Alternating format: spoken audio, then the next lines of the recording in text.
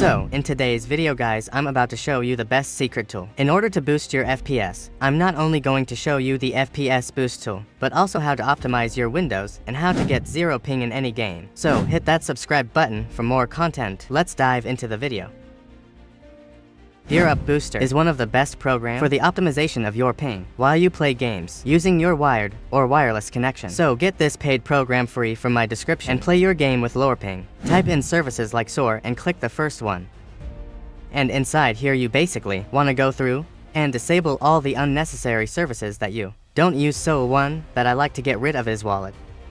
So, if you press W, it should come up with the wallet service. And this is something that I don't use myself. I don't have the wallet app or anything like that. So I like to go ahead and right click on it, then go on other properties, then into a startup, and just go ahead and disable it, then press apply and OK.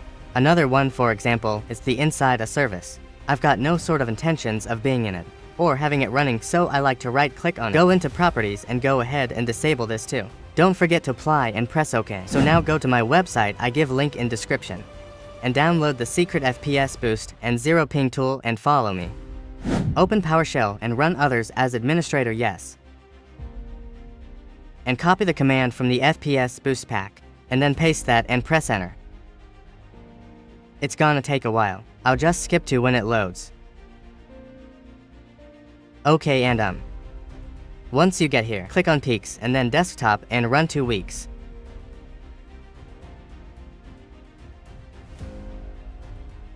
Oh yeah, then go to here, it's then just start here.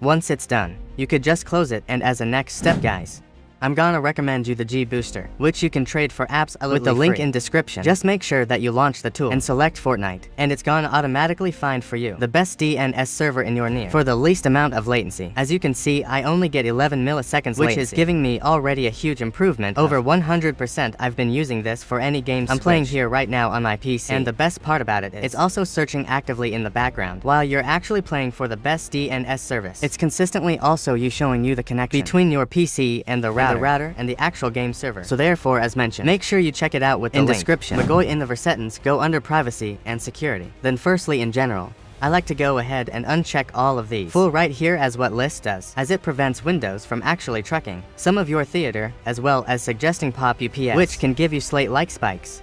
From there, in the speech section, I like to go ahead and turn off this as I don't use it. Then in the icon and type in personalization, I like to go ahead and turn off this one too, as I don't use it. Diagnostics and feedback level 1.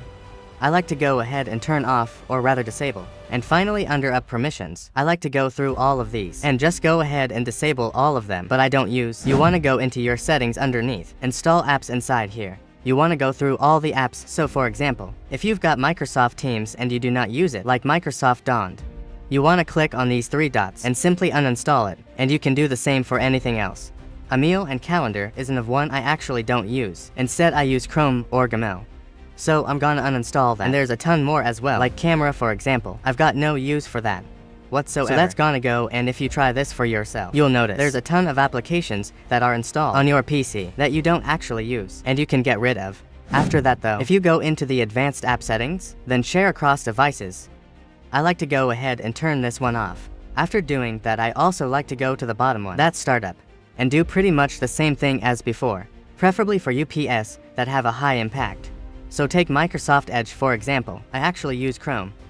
I don't want that to be a startup application, so that gets turned off, and as you scroll down, you'll notice a few more UPS that will literally be the same thing. And another one I don't use is Microsoft OneEdge, and that's high impact too. So I want to go ahead and turn that off, as I don't even use it to begin with. So why would I want it to start up with my PC? Inside the settings again, this time under system, firstly under notifications, I like to scroll down all the way to the very bottom, where you see additional settings, give that a click, and I also like to uncheck for these options. Uncheck surely Windows welcome, experience after updates, and suggest ways to get the most out of Windows, and finish in upsetting this device. Also, uncheck this third one as well if you haven't already, apparently these free can give you tiny micro resters when they do appear. And after doing that, if you go slightly under where it says power, inside here, you can make a custom power mode to optimize your PC.